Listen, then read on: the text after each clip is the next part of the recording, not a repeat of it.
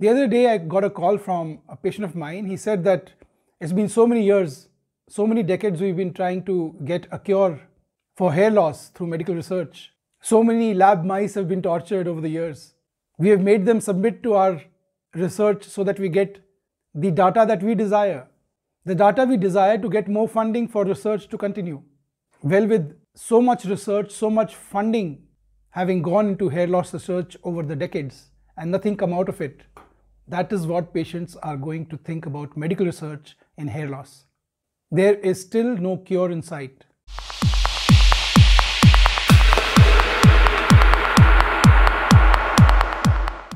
Today, the demand for a safe and effective cure for hair loss is at its peak. The average hair loss sufferer has waited long enough for this cure to happen, but is now getting increasingly frustrated.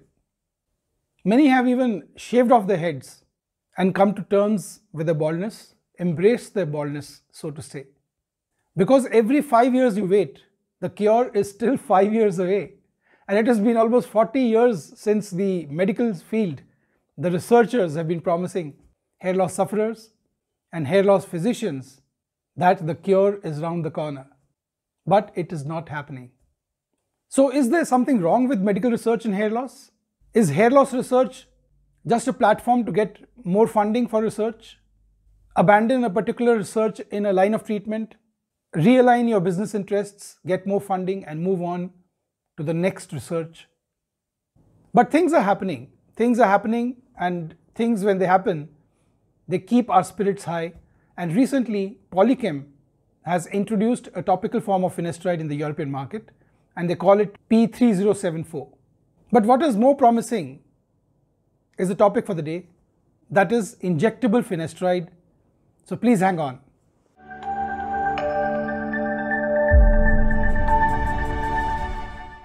So baldness is reaching pandemic proportions around the world. If we observe college students, 60% of them have some grade of baldness or the other.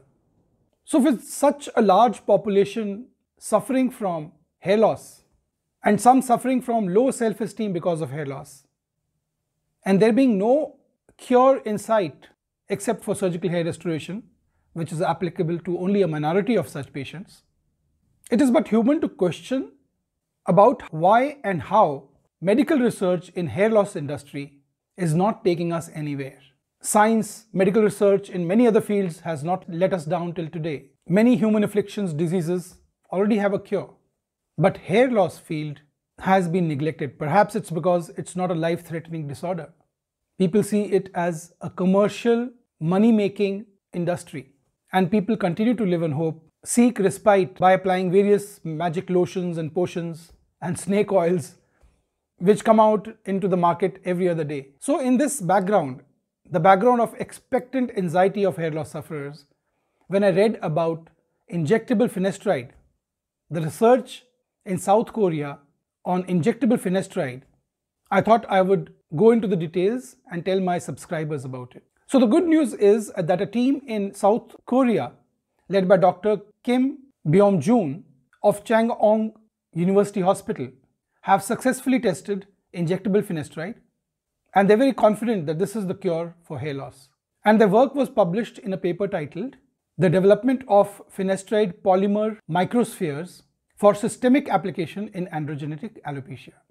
So finasteride-loaded microspheres containing polylactic or glycolic acid in the ratio 4:1 were injected subcutaneously into a mouse model with testosterone-induced androgenetic alopecia.